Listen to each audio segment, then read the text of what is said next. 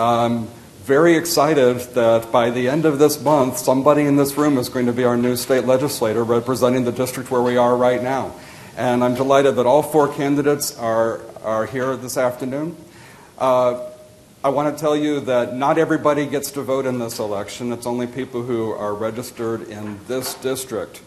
And early voting is already underway. You can vote today, tomorrow, Friday from 8 a.m. to 8 p.m. The early voting sites, there are 3 of them. There's the Bexar County Courthouse downtown, the Great Northwest Library on Grissom Road, and the Henry Guerra Library on Military Drive. So you can vote at any of those 3 voting locations if you vote this week, 8 a.m. to 8 p.m. That ends on Friday. If you wait until Election Day on Tuesday, you can vote only in the precinct where you live. But as I said, not everybody gets to vote. It's only people who are registered in this district. And so I'll show you in just a moment how you can find out if you are in District 124. If you don't have your voter registration card, it's okay. You can vote anyway. What you do need is your photo ID, like a driver's license or another government-issued ID. The Elections Department website is up. It's elections.bear.org. And over on the right-hand side where it says Bear Precinct Finder, you can put in your address. Let's suppose you lived on campus. I know you don't, but if you did, you could put in your address. So we're going to put Ellison Drive.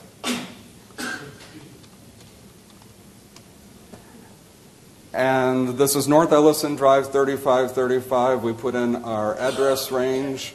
There it is, and it tells us we're in precinct 1093. That's not a big deal. But what is a big deal is what it says after state representative. If it says 124, you get to vote. It's as easy as 124. So with that said, I'd like to get started. I have a number of people that I want to thank, starting with our Northwest Vista College president, Rick Baser, our chancellor, Bruce Leslie. I'd like to thank the Alamo College's Democracy Commitment Coordinator, Craig Cornelius. The Northwest Vista College Public Relations team, Nowcast SA, is going to make a video of today's forum available. And our technician is Chadwick Cardenas. And our timekeeper today is the president of Project M, Miguel Castro. We're going to start with an opening statement of 3 minutes. When there's 30 seconds left, Miguel's going to show the yellow card. When there's 10 seconds left, he's going to show the red card. When you're out of time, he's going to say time. If you keep talking after he says time, that may cut some time out of answers to later questions. We're going to have a 3-minute opening statement in this order from left to right, and then we're going to go reverse order for the questions, and the questions will be 1 minute long, and then we'll have a closing statement of 3 minutes.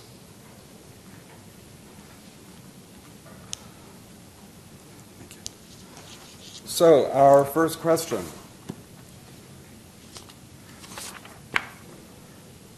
What would you say is the top issue facing Texas in 2015? And this is Mr. Rose is going to answer first. If you could come to the podium. What would you say is the top issue facing Texas in 2015? And how does your experience qualify you to address this issue as a state legislator? First of all, my name's David Rosa. Thanks for inviting me. For me, we just talked about this morning. I believe education is a top priority for me. I have 3 children. 2 are in college now. One's about to go off to college. I was on the 2010 Northside Independent School District Bond Committee back in 2009 through 2013, where we raised $565 million for the school district. It is critical to continue to educate the populace, students such as yourselves. When you have an economic impact report that was just done by the San Antonio Chamber of Commerce, healthcare and bioscience is a $30.6 billion business here locally. It's not the only one, but it is one that is thriving and has produced 41,000 net jobs over the last decade. I believe that the continuing of education for everybody, not just school students, even for adults such as myself, my age, I'm 54, to be retrained, to go into the workforce, to make this community continue to grow. So I would say that's how, or what I would say is the most important thing to me, education, given the one thing that I would like to work on. Thank you. Okay. Next, Councilwoman Herrera, and let me repeat the question. What would you say is the top issue facing Texas in 2015, and how does your experience qualify you to address this issue as a state legislator? Thank you. Good afternoon. I think it's actually, I know it's a tie between education and our transportation, more congestion issues throughout specifically here in our district, but also across the state. Education is very important. I am part of the Alamo Colleges family. I work in the IBIS program at the Westside Education Training Center, and that is what we do every day. We help students, whether they are in school already or adults that have to re-school or retrain, and build up those assessment tests, you know, the tests you all have to take in order to get out of the student development classes, the SDIV classes. That's so important. But the hard part is that the funding is not available as it should be. We have to fight for those federal dollars that come down to Texas. Right now it comes down to TWC. And then it gets dispersed throughout our area. In San Antonio, last summer I was the legislator fighting for more dollars. So there's various levels of education. You come to school here. So you know whether it's a lack of a consistent bus service. I know when I was in the city council that was an issue here. Transportation coming to Northwest Vista. But if you drive, the congestion you face on 151 or 1604. Those are issues that meet us here. That's where the rubber meets the road. So for me, you can never separate workforce development or economic development with transportation and education because it all ties in together. Thank you. Mr. Alonso, the same question. Great. Good afternoon. My name is Nathan Alonso, and I'm a 32 veteran of the San Antonio Fire Department. I've seen a lot of people's houses all over the country, all over the city, and I understand a lot of the issues here. Everybody's going to be talking about education, transportation, and other issues. The main issue for the 2015 is priorities. We have enough monies in the rainy day fund to take care of a number of issues, transportation and education included. As one of my opponents mentioned just recently, she's absolutely right. Dual credits in high school should be allowed. The standardization of testing is what they're allowing you to take a test that can graduate from high school and another test that allows you to get into college. Why aren't they similar? Why is it that you have to take a different class in college, pay extra for it, and then don't get credit for it? This kind of dualization of credits, of stuff that you can be getting while in high school is one of just the simple things of getting things done in this state of Texas. Priorities. Priorities of monies, where do they need to go? Do we realize that we need streets and highways? Absolutely. But there are only so many streets and highways that you can build within the state of Texas. Let's start looking at a transportation plan of light rail or trains that will connect the major cities. That way, economically, we're able to contribute to other areas of this. This is some things that we need to take a look at. Simple things like synchronization of the street lights as you travel up and down Bandera Road. Bandera Road that takes you 20 to 30 minutes to get from one section to the next. These are areas that we can take a look at that are simple solutions, simple answers that the rest of our legislators aren't taking a look at.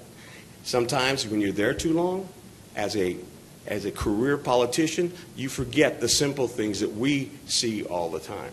And so I want to thank you all for coming and allowing us to be here. I appreciate it. How much time we got? Yeah, it's 2:17. All right. So I thank you very much.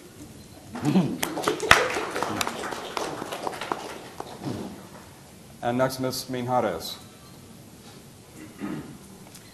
Good afternoon. There are a couple of issues that concern me, especially in regard to the district, but the one that, of course, that I would want to focus on is public education as a whole. I think there are different aspects that we need to address. One is the number of standardized tests that our students have to go through. I don't think they're needed. Some are, but they were meant to be used as a diagnostic tool, and what's happened is that they've been punitive in nature. And I think it's prohibited teachers from really teaching students, and I think it's prevented students from competing nationwide. So I believe if we revamp the education system and put the funding toward where it's needed, it will definitely make our children competitive. If we have that ability, can you just imagine what the workforce would be like? One thing I want to consider is, if there are students that graduate from high school and want to go straight into working, for example, like Toyota. Right now we have a program that offers internship possibilities for students to get that training, and then some other opportunities that allow them to get college credit and maybe go into a 2-year certification or a 4-year college. So I think if we are able to do that, I think at the end of the day, our students are going to be incredibly educated, and that's just going to make this economy even stronger, and it's going to make the state even stronger. Thank you. Thank you. And Ms. Minjarez, if you could return to the podium, because then you'll answer the next question first. Okay. This round, the questions will be 1 minute. And you may have touched on this already, but I'm going to ask the same question of everyone. So the question is higher education in Texas adequately funded by the state legislature, or should more money be spent? And if so, where would it come from? I think that more money should be spent along all types of education. Again, when I was explaining, we shouldn't necessarily focus on just the 4-year career plan or 4-year college plan. I think we need to also invest money, like I said, in training, in educating young people at the high school level, so that if they choose to go directly into an industry job, such as, like I said, Toyota, or also investing in our students that, again, want to go into a 2-year plan or a 4-year plan. I think, again, there are different funds we could look at. If we look at the general fund, if there's excess funds, we can use those funds towards education.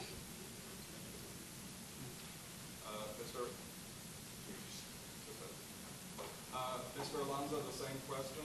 Is higher education in Texas adequately funded by the state legislature, or should more money be spent? And if so, where would it come from? That's an interesting question. Back in 2001, the state legislature went ahead and allowed the universities to develop a tuition, establish the tuition for students.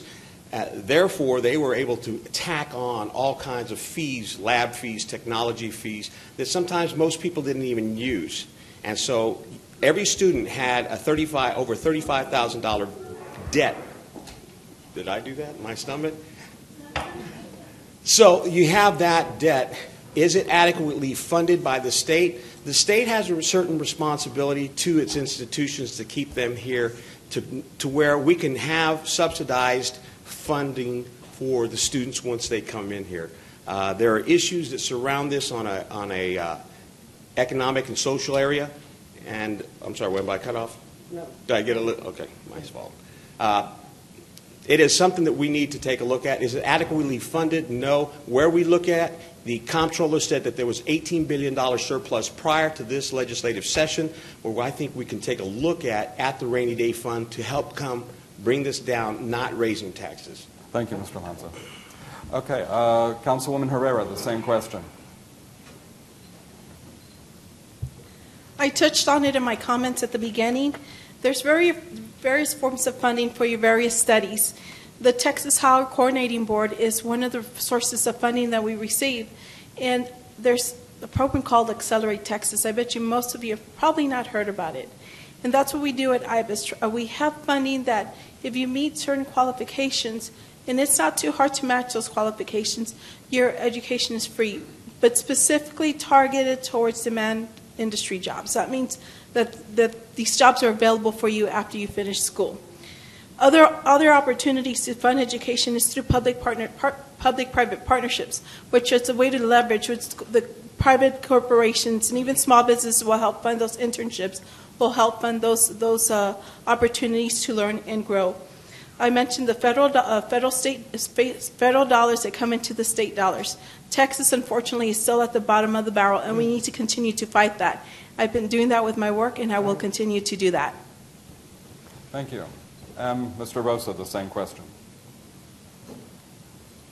I did some studying over the weekend on tuition revenue bonds, and something I read brought up creative means to increase enrollment to help cut anticipated tuition increases. And I thought about that. The research that I have is 98.4% of capital projects have been financed on public university campuses in Texas. The tuition revenue bond debt is serviced from the revenues from the projects, revenue provided by income from student tuition charges, and there's levies upon institutions as specified in the bond covenants. Ordinarily, tuition revenue bonds are employed and supply funding to acquire and purchase properties. So your question is, would I support it? Yes. How would we do that? It'd take further studying on my part. Thank you. Thank you. And if you could remain at the podium for the next question. Now let's turn to funding for our public schools, K through 12. What is the solution to providing adequate funding for children in every district, no matter where they live? One of the things that I'm most proud of is that Dr. Folks, John M. Folks, retired superintendent from Northside, endorsed me, and with your permission, I'd like to read his endorsement. I'm happy to announce that I endorse and support David Rosa for Texas House District 124. He is a leader in the community, and I have worked with him in my time as superintendent of Northside Independent School District. I know that he will fight for Texas schools, and his experience in education will be a great asset in Austin. He is very supportive of the education of all students and is a person of great character and integrity. Proud to call him my friend. There is nothing more important. A friend of mine used the term, it's the silver right of the day for people to be educated. Now, my 3 children, I've been blessed with my lovely bride of 28 years. They have been homeschooled, they've been private schooled, and they public schooled. Oh, thank you very much. Thank you. Councilwoman Herrera, the same question. Funding for our public schools K through 12. What is the solution to providing adequate funding for children in every district, no matter where they live? I don't have that answer, and neither has the legislature. I'm a product of the Edgewood School District. I own a home in Edgewood School District. I pay property taxes there, and I also own a home in the Northside School District, and I pay property taxes there too. It is significantly different. It's 4 times more from Edgewood to Northside. Growing up, the Edgewood versus Kirby case, which brought up the whole issue of public funding, it's been argued and fought for decades. But I will tell you this, I don't have the answer on how to fund it equitably, but I will tell you I'm ready to fight because I've known about this since I was a child at Henry Gonzalez Elementary School, and I am ready to do it. Thank you. If you could read the Mr. question one more Alonzo, time. yes. Our funding for our public schools K through 12. What is the solution to providing adequate funding for children in every district, no matter where they live? Once again, it comes down to prioritization. We don't have our priorities right. We want to jump on the bandwagon of saying we're helping the unfunded school districts and everything. In this particular district, we have one of the poorest school districts and one of the largest. How do we fund this and how do we get this back on track? She was absolutely correct when she made the statement that for decades they have prioritized incorrectly. How do we go back and do this? That rainy day fund. It doesn't have to come back on the taxpayers once again or through the bonds. If you have a higher dropout rate than you did back then, if you have teachers that are leaving because they're not paid adequately to be taken to take care of their families, this is a rainy day. And if you're going to invest in the community, to invest in your kids with the education, then you've got to take money out of that rainy day fund and contribute it back down to the school districts, and that's how you fund it. Thank you. Thank you. Ms. Minjarez, the same question. It was mentioned before that this particular issue has been completely debated for a number of years, to the point that I'm sure many of you have seen that through the years when the legislature comes up with a formula, it's challenged in court, and normally 9 times out of 10 it's found unconstitutional. So we're back at the drawing board with the legislature trying to come to some kind of agreement to deal with public school education funding.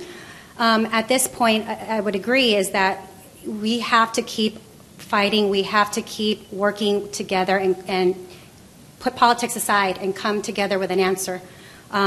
Again, the rainy day fund has about, I believe today it was projected about $11 billion in it.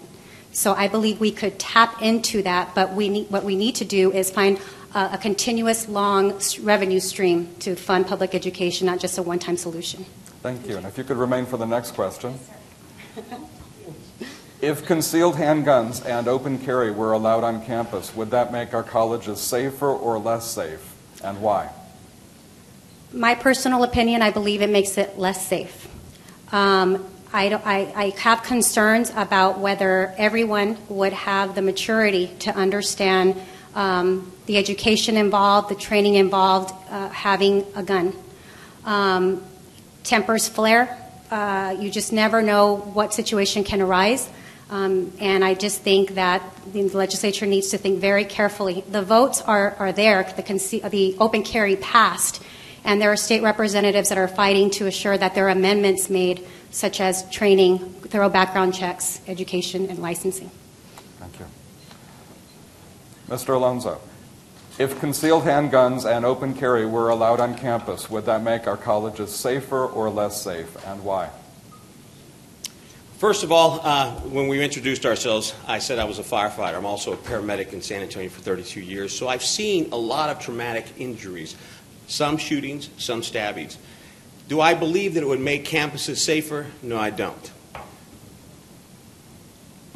18-year-olds, while we think, and I remember at the time, I was mature enough to deal with things, but I remember that I was impetuous in most of my decision-making, that I was not responsible enough to live by those decisions. So I believe if you keep it a little bit longer, just to 21, and that's okay, why do we need to carry a gun on campus?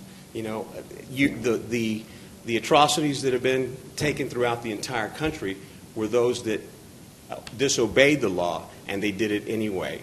So the people that are trying to do it, the good citizens of this community, if you get regulated by or background checks, is one of those things that I think we need to take a look at from the legislature.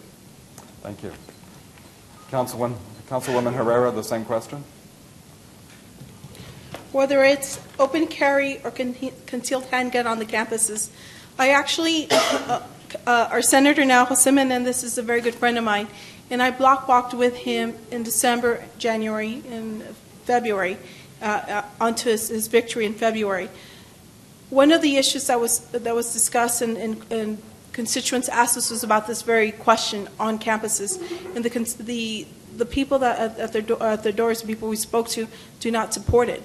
They do not support it, and they have various reasons why. And this is one of those issues that we must stand behind the majority of the constituency and what their opinions are. So I would not support it because that was loud and clear throughout district, the new senatorial district, but now the District 124 is why we are here today. Thank you. Mr. Rosa, the same question. Very quickly, I grew up in Chicago in a neighborhood where there was only one reason to carry a gun, it was to use it. So at my age, at 54, and I'll say this, Nathan, sometimes I can be impetuous too, that I am not an advocate for it, although I believe as a veteran of the Air Force Academy, people have the right to. I don't particularly use guns. When you see them of that sort, it's an individual issue, but for me, you're asking me personally, I'd feel uncomfortable seeing people walking around, other than those that are law enforcement, your military types. That's just me, and maybe it's from where I come from, but just being very honest, it makes me a little nervous. Thank you. Thank you. And if you could stay for the next question. Yes. Concerning reproductive rights, the previous legislature enacted some of the most extensive restrictions on abortion in the entire country. What should the Texas legislature do with reproductive rights and abortion this year? Reproductive rights, as a pro-family husband, my wife and I have experienced 8 pregnancies. 4 ended in miscarriage, and 1 was a baby girl that was only 3 months old that died of a rare lung disease. reproductive rights are something that I believe every human being has the right to. And the decisions that people make, for me as a practicing Catholic, is between them and their God. Early on in my life, I made choices, and I stand by those choices when I made them, but obviously, again, being older, I wish I hadn't. And so from that standpoint, I believe it's the person and their God to make that final decision on reproductive rights. Thank you. Thank you. Councilwoman Herrera, the question is, concerning reproductive rights, the previous legislature enacted some of the most extensive restrictions on abortion in the entire country. What should the Texas legislature do with reproductive rights and abortion this year? What the legislature will do and what they should do are two different things. I don't see it being revisited, and they are the most restrictive. I, for one, as a young Hispanic female, support our ability to choose. But more important than just reproductive rights, I shared this with other individuals. What happened in the last legislature, I live in Edgewood, and the Las Palmas Planned Parenthood Clinic was closed. For years before that, we helped the ladies in the community break the cultural fears of getting their pap smears and just women's health. They don't have insurance. They're afraid. They've never done it. And as a result of the law that passed, a lot of these ladies are back to where they were, and their lives once again are maybe at risk because we did catch some cancers through those processes. So it's not just the abortion and reproductive rights, but also what happens as a consequence of these restrictive measures. Thank you. Mr. Alonso, the same question. One more time. Yes, concerning reproductive rights, the previous legislature enacted some of the most extensive restrictions on abortion in the entire country. What should the Texas legislature do with reproductive rights and abortion this year? Plain and simple, I'm a father and a grandfather, and as a firefighter and paramedic, I fought for people's lives. We put ourselves in danger and went into dangerous environments and try and take somebody out of the jaws of death. I do not believe that I could tell somebody or counsel them on what they should do. It's going to be between them and their conscience and sometimes their God. I don't believe that abortion should be an issue used as birth control, but I do believe you have a right to your body for what you want to do. And so the Texas legislature removed some stuff. They made it restricting, and so therefore it eliminated areas for women to be able to go take care of certain issues. And because of that, it put the danger of the female and the fetus in danger if that was the issue. And so therefore I think that they need to take a strong look at the legislature coming up.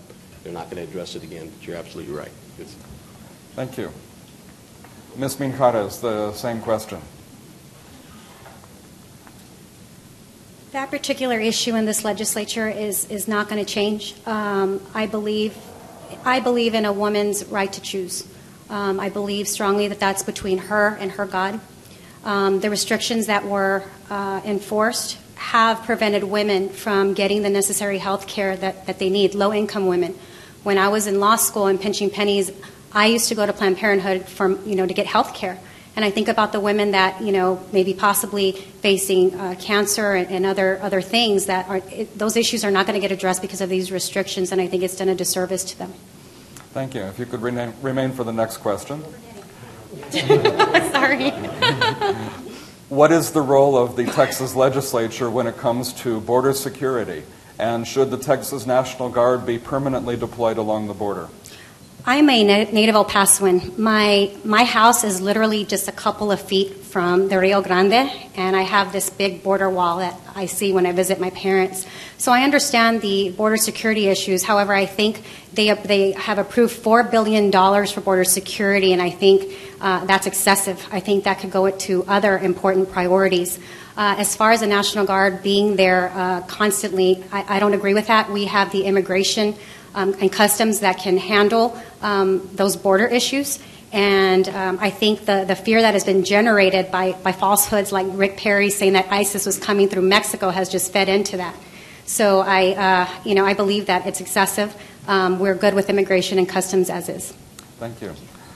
Mr. Alonso, A question is, what is the role of the Texas legislature when it comes to border security? And should the Texas National Guard be permanently deployed along the border? I disagree with my opponent. The border is not secure. There are some broken issues down there. Does the state of Texas need to have a permanent position down there? We already do with the Border Patrol, but allow the Border Patrol to do what they need to do. They are already being a bill that's coming up of $4 million to go ahead and increase their ability to hire more DPS troopers. There's some other simple solutions that we also can have down there if the security of that is one of the issues of using federal dollars and federal assets to go ahead and patrol a portion of that. This is it's not just Texas border, it's all the way to California. And so therefore there's some issues that I think, do we need to be involved? Absolutely. Is ISIS coming? No, but I think that there's a lot of terrorist activities that could possibly get through there. And as being a firefighter for 32 years, I've seen a number of areas where we lack in public safety. Thank you. Thank you. Councilwoman Herrera, the same question.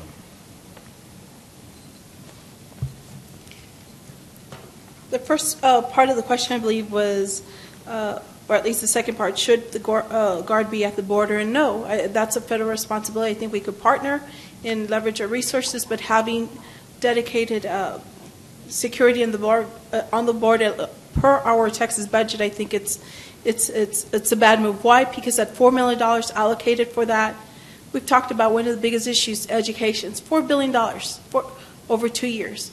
That would go a long way in addressing some of our educational needs, whether it's our public school system or college system, because I do know my property taxes, when we pay in the Alamo College District, it's one of the smallest amounts that we pay from our taxes into the system. So let's look at, we are doing a very little part, but $4 billion should be going into some of our priorities, especially our education. Once again, Texas is always at the bottom when we compare to other states. Let's make that change and make that difference. Thank you. And Mr. Rosa, the same question. You know, I would like the opportunity. Who lives in 124 here? Does anybody? Okay. What do you think about border security? Because we're up here, it's down there, and although we know we want our state to be safe, it's one of those types of issues where, as Delicia said, would you like to see $4 billion go down there for that particular cause? You know, it's hard for me because we're up here and we're all one state. It's difficult. You know what I think? Yes, please. I think it's another one of these divide and conquer tactics. Of course, we better use that $4 billion. The roads in West Texas are crumbling because of the fracking traffic. There's, you know, a lot. Yep. Is that it? I mean, Okay. Do you have a final sentence? No. I see. It's something like that I would love to talk more about because I simply couldn't just say, as a legislator for 124, how we should allocate those funds. But you want to take into consideration people's feelings. So thank you. Thank you very much. Thank you. And if you could remain for the next question. Despite the large number of Texans who enrolled in insurance under the Affordable Care Act, there remain more than 1 million uninsured Texans. What is the Texas solution to affordable health care, and does it include expanding Medicaid? We just went over that. I'm an independent insurance agent, if you didn't know that. That's how I make my living. I want everybody to buy health insurance, and you know what? I want them to buy it from me. So the greatest thing now is that there's no underwriting, meaning before, if you had an existing situation, you could not qualify for an individual plan. You could go on a group plan, and of course it raised your premiums. I was looking at some numbers again that I studied. The CBO is projecting 1.5 million additional people here in Texas. That's going to raise the rate of 256 to 500 something billion over the next 10 years. That's a sizable increase to cover people, but again, it's something we need to look at. So, thank you. Thank you. Councilwoman Herrera, despite the large number of Texans who enrolled in insurance under the Affordable Care Act, There remain more than 1 million uninsured Texans. What is the Texas solution to affordable health care, and does it include expanding Medicaid? Yes, it does include expanding Medicaid. That's another one of those very complicated questions and issues that I learned with my friends. They work in the health advocacy field. The $1 million number of people uninsured is actually a conservative number, what I've learned.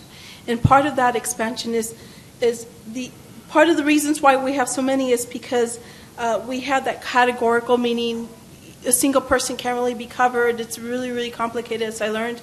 But breaking down, when the Supreme Court changed that, breaking down the requirements and regulations, educating our small business community that there are opportunities to be able to have that once we change those processes. That's very important because healthcare, of course, lends to a very healthy Texas. Thank you. Mr. Alonso, the same question. As taxpayers, we take care of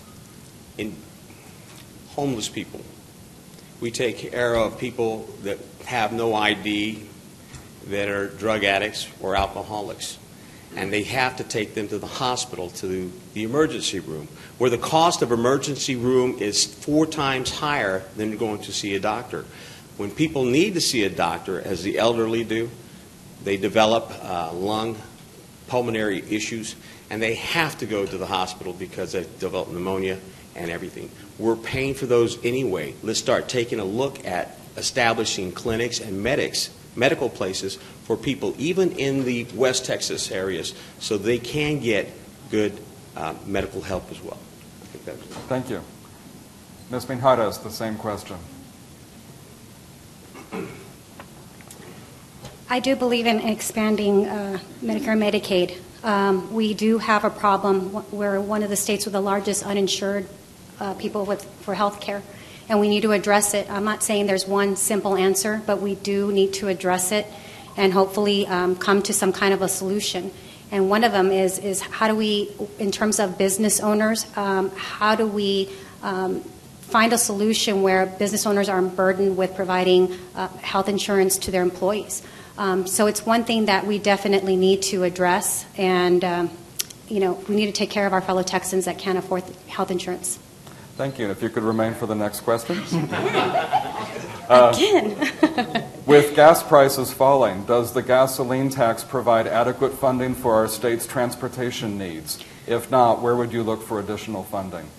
I think it is one of the components we need to help fund transportation. However, we need to look at other resources. Every year, I believe it's $10 billion that's assessed for transportation. But as the population grows, the legislation feels that we need an additional $5 billion every year because population is growing. So I think we need to look at other means to fund transportation. We all voted on Proposition 1 in November. I don't know if any of you voted or recall that. And that's trying to get some of that money from that rainy day fund to fund transportation needs. But gasoline tax, we definitely need that. Thank you. Mr. Alonso, with gas prices falling, does the gasoline tax provide adequate funding for our state's transportation needs? If not, where would you look for additional funding? It fluctuates. The gasoline tax fluctuates, but I do believe that a gasoline tax that is placed on the companies that utilize the roads and highways much more, that are damaging it, should be taxed more than the regular taxpayer to fix these roads. And as I said prior to this question, transportation needs to be looked at as opposed to just highway systems. And the cars that the sales tax, I don't believe in putting that back on the taxpayer. That it should be coming from other areas. The rainy day fund is one of those that we need to take a look at. I'm going to consistently stay with that because there is a surplus, and there are issues with the state of Texas that has to do with so many different infrastructure problems that we are having, which creates other social problems as well. Thank you. Councilwoman Herrera, the same question. Simply, the gas tax does not cover the needs. There's always a greater need than there are resources, and something I learned on City Council. It's also very complicated. It's looking for it's more than just complicated. It's looking for that sustainability of funding, that revenue stream. When we look at funding projects, there's these short-term, there's these consistent, there's these one-time funding mechanisms. That's very important to look at. What are the other revenue streams that are available that don't fluctuate as much, that we can help move over some money for our transportation? Because, of course, that's vital for our growth and sustainable growth. Some of the things we did on council was those that use those industries that use certain things more. There was a fee added on top of that to help cover, for instance, the wear and tear of the streets. So looking at projects like that, opportunities like that to help subsidize the transportation budget is very important. That's going to be funded from various funding resources, and we must look at that. Maybe there are things that have been never looked at before. Thank you. Mr. Rosa, same question. When I worked for AT&T in headquarters back in the late 80s, I worked on billion-dollar budgets, and I was able to nail the cost of a screw on a frame. So you know how you make your phone calls? I could tell you the depreciation cost of a screw on a frame back then. When it comes to the gas tax, one of the things that hit me in our other candidate forums was, how does it impact the actual resident of 124? They're the ones who do the commuting. Again, how many live in 124? You either use your own personal car or you use public transportation. When you talk about the gas tax and where do revenues be, where are they derived, my concern would be, how is it going to impact the actual resident?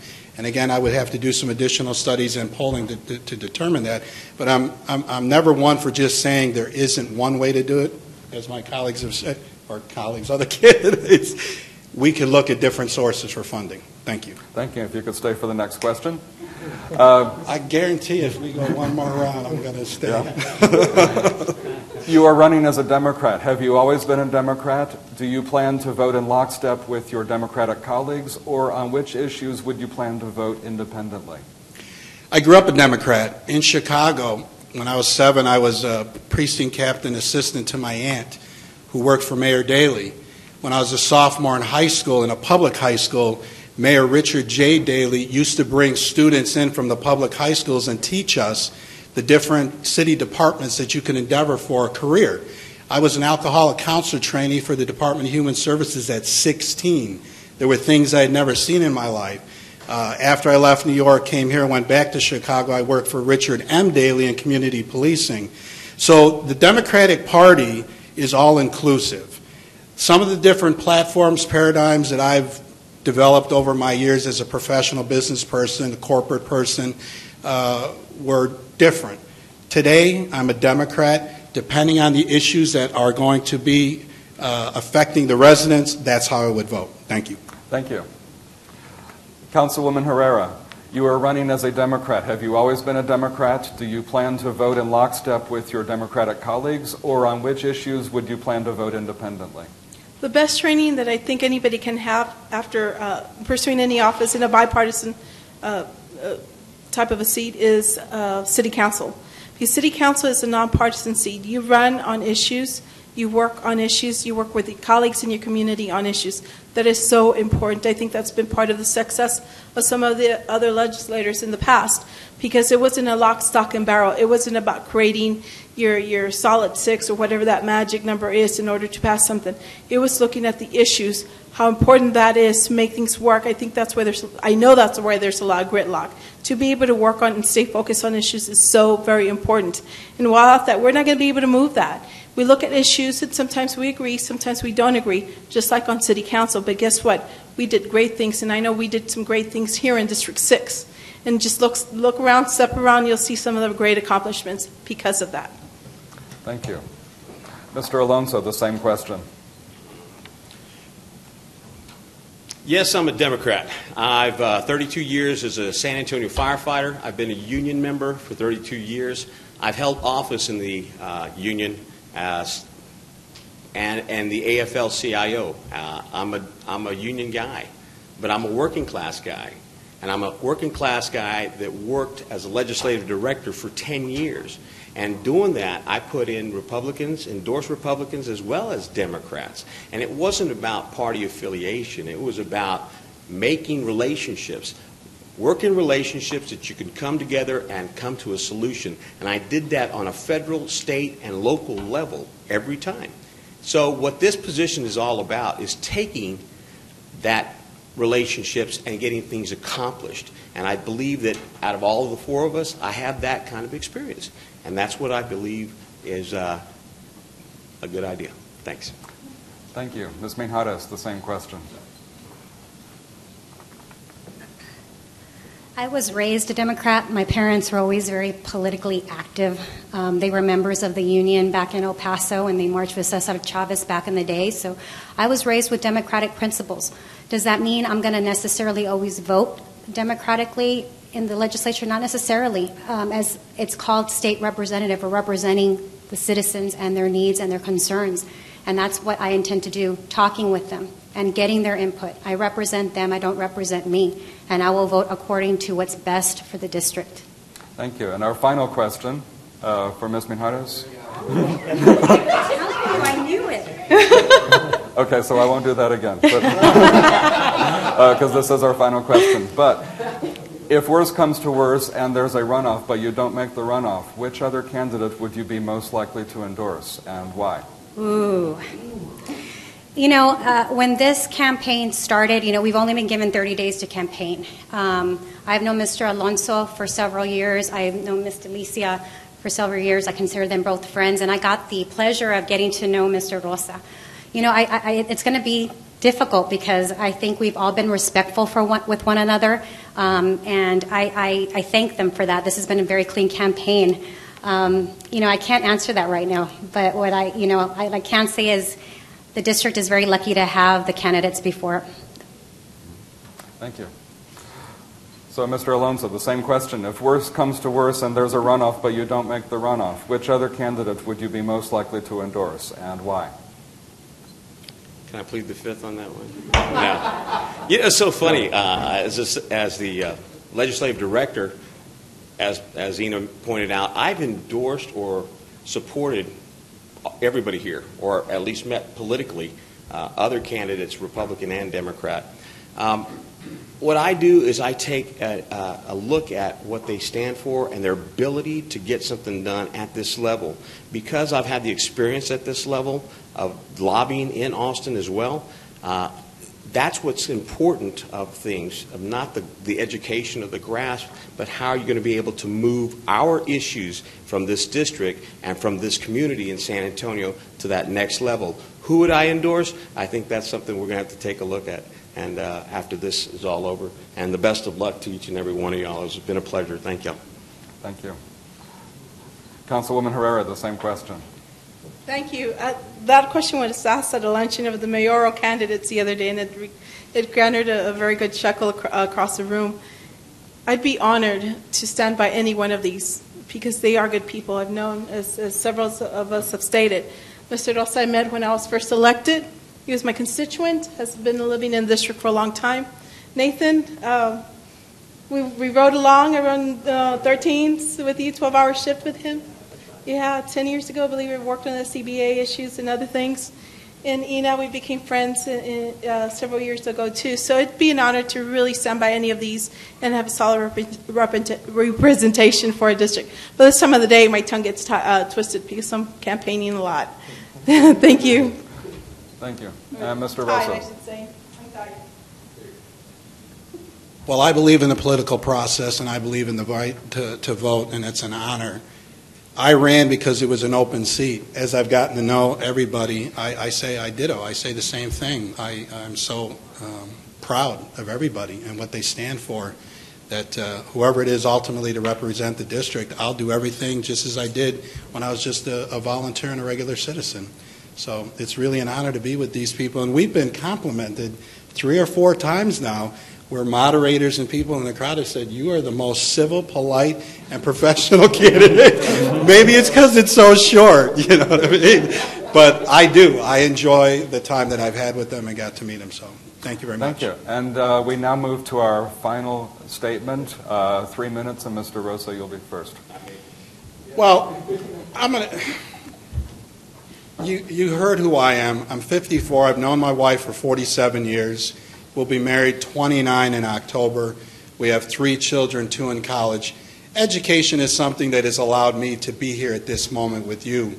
I grew up in Chicago. I had the blessing and the good fortune of working in New York on Wall Street, and that was one of my dreams from the neighborhood that I came from. So to be in San Antonio running for a state office to represent a constituency, it's an honor, and I can't tell you how much that I'm pleased to be able to do this in this great country, in this great state. And so for that, I'll just keep it short. If you feel that this older guy, because I'm the oldest, is somebody that represents, you know, your values and your thoughts, then I'd be honored to ask for your vote. But trust me, either one of these people, they're very dedicated and loving as well. So thank you for the time. I really do appreciate it. Take care. Thank you.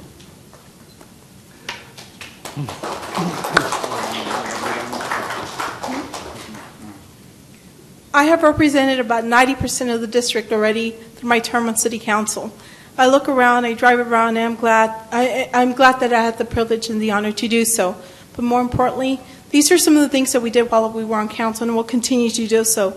We would have monthly town hall meetings where over 100 people would attend, and Nathan would attend some of them so he can attest to the number of people that would go. Why would that happen? Because we had that relationship with our constituents. We responded to their needs. We responded to their wants. We had celebrations honoring the accomplishments of the neighborhoods. Graffiti wipeout days, we always won #1 because we had the most volunteers.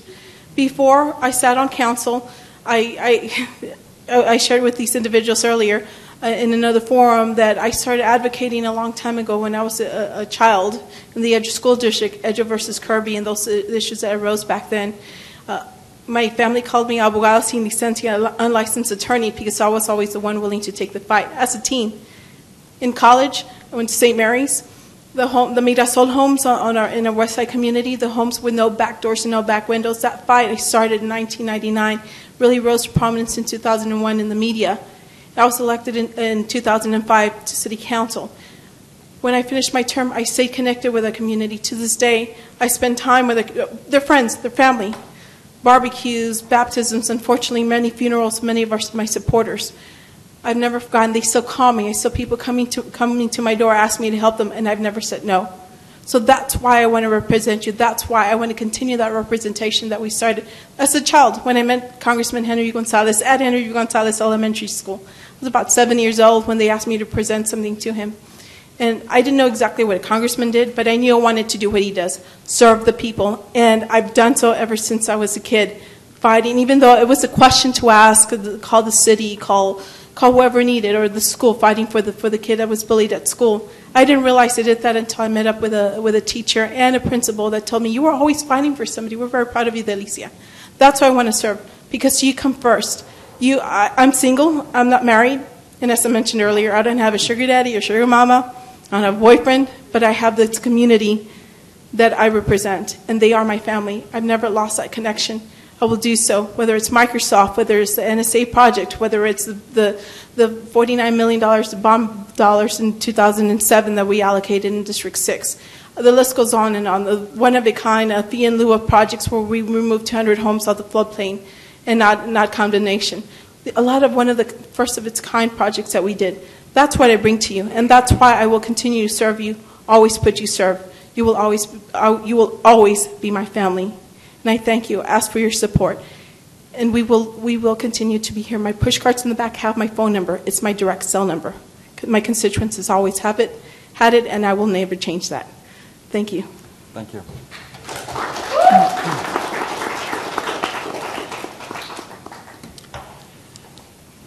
For 32 years, I've been a public servant, and I've helped people throughout the community, not just on a fire truck, not just on an ambulance. I worked budget-wise to make sure that you and your family had adequate coverage, safety coverage, had an ambulance that could get there in time, that if we brought you back with a heartbeat or from a stroke, that you didn't have so many deficits, that your quality of life was not good. I don't have the higher education that my opponents have. I'm a public school graduate. I went to Thomas Jefferson High School. But I'm also a paramedic, and I'm also an engineer in the San Antonio Fire Department, where I deal with hydraulics and pumps and understand the theory there. As a paramedic, I can run a code like a doctor does in an ER. And what I've been trained to do is exactly what an ER doctor does. There's nothing greater being a public servant than helping someone. We've all done it. And that feeling we have to see that, it feels good. And to do it as an occupation, you don't get it enough. But I'll tell you what, there's nothing better than bringing a child into the world. There's nothing better than bringing the heartbeat of a loved one. And that loved one comes back and says, thank you for what you did. This is about commitment to humanity. And what we do is try to make the lives of everyone better. I've given my youth, I've given my body, my heart and my soul. I'm going to take images away with me from this job. I'm going to remember those things. I'm going to remember those faces. And so we have to take care of those that have protected us, those veterans that are coming back. We need to make sure that the medical health care that they were promised, that if you go out and you're killed or you're maimed, we will take care of you and we will take care of your family. That means when you have issues in mental health care, that you're lacking, that you're not able to get that, we don't want you to be that drug addict on the corner with the sign, I need help, I'm a vet. We want to make sure that we provide adequate funding to make sure that they can go get that mental health. Because they are part of society. They are brothers and sisters and moms and dads and cousins and uncles and aunts. And so because of that, that is the one reason why I want to continue this public service. And I want to thank y'all very much for all of this. Y'all have been great. And if there's any questions, I'll be more than happy to answer. And on a lighter note, good luck. I like that sweater. Thank you.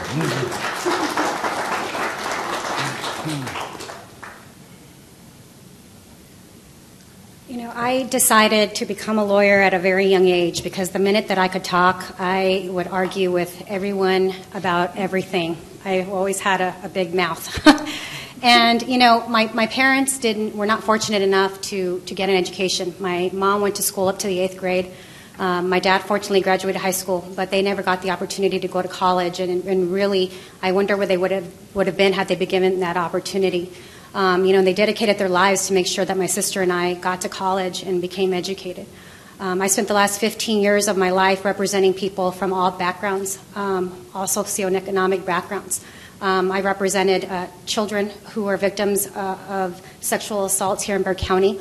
I've represented people who have been victims of domestic violence. I've practiced law, employment law, injured workers. I've done, you know, all kinds of different cases. So what I love is the law, and I love learning it. I love reading it. I love researching it. And I've always believed in being the voice for people that can't speak or are afraid to speak.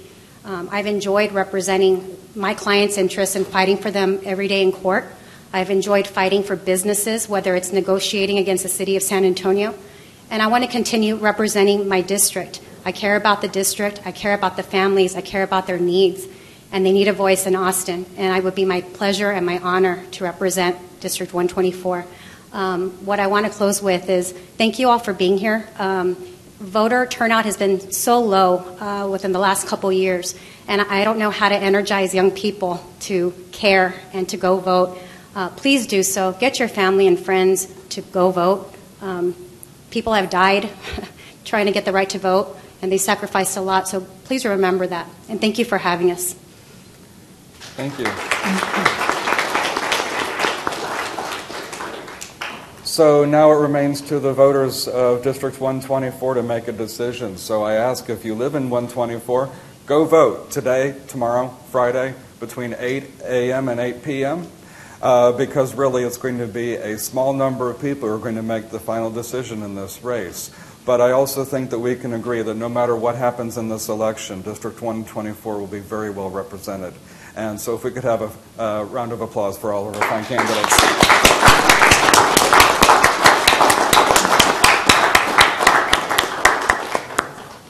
And we're done. Oh, we're done? Okay.